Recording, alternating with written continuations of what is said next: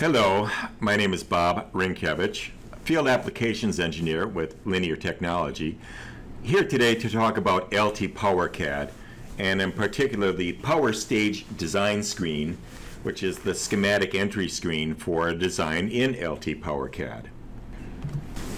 Once you've selected a part in LTpowerCAD, you get a schematic template that has the basic power components that are necessary for the design of that circuit. It's a summary schematic. It's not a complete schematic, so it won't have all the components necessary for complete design.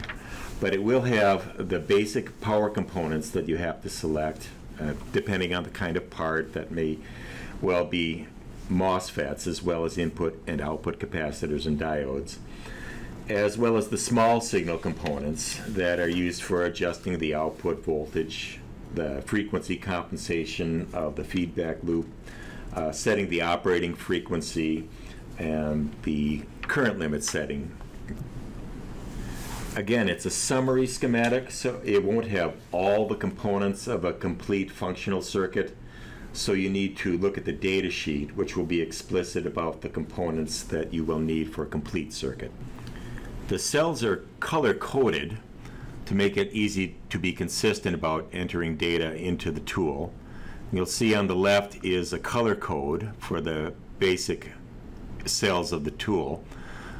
The cells in yellow are reported by the tool, either as properties of the part that you selected or as suggested values to use in the circuit. The user values are put into the blue-green boxes. Blue-green will show on a box that is empty or has been filled with an appropriate value.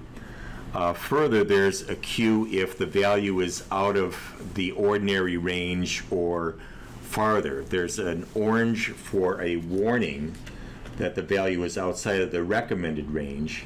That it'll probably still work, but you should check it. And there's a further alert level when the value is critical and can be significantly affecting the circuit's operation, and the circuit might not work properly. There are other controls on the interface when appropriate.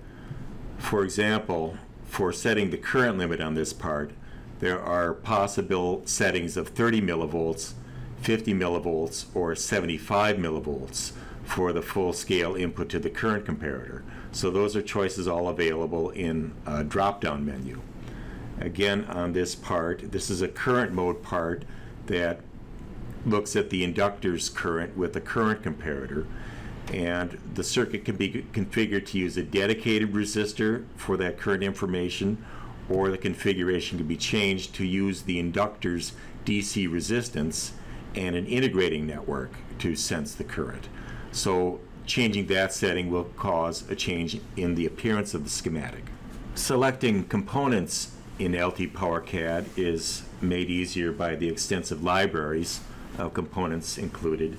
So to open up a component library for a particular component, hover the mouse cursor on the component that you would like to select and left-click on it to open the component library for that component.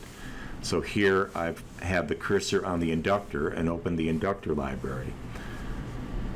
And further, you can sort on any of the parameters. So for example, I want to look at inductors that are near 0.4 microhenries and 20 amps saturation current, and I can put those values in, and the part of the inductor table bracketing those values is brought up. The entire inductor library consists of thousands of parts, so using the search boxes to narrow down your selection helps quite a bit.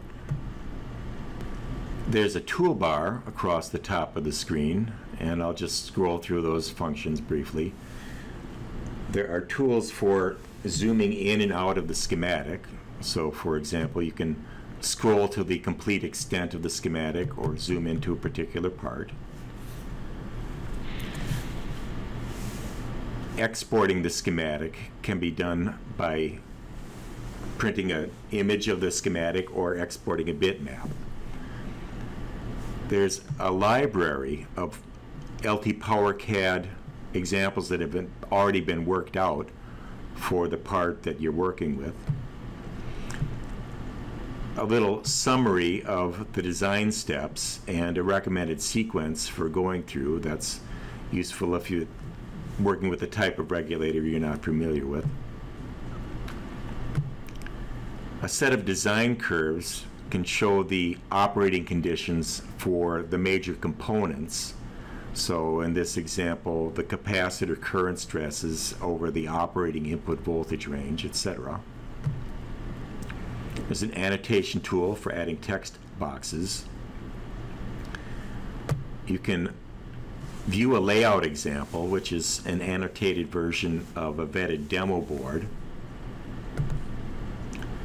There's an export utility to take the values you've entered in the schematic and export them to an LTspice template, so you can use further analysis with the nodal simulator LTspice. There's a toolbox of ancillary tools, which I won't go into right now, but also a link to the complete data sheet and all the documented demo boards for that part. Finally, on the toolbar is a component settings box.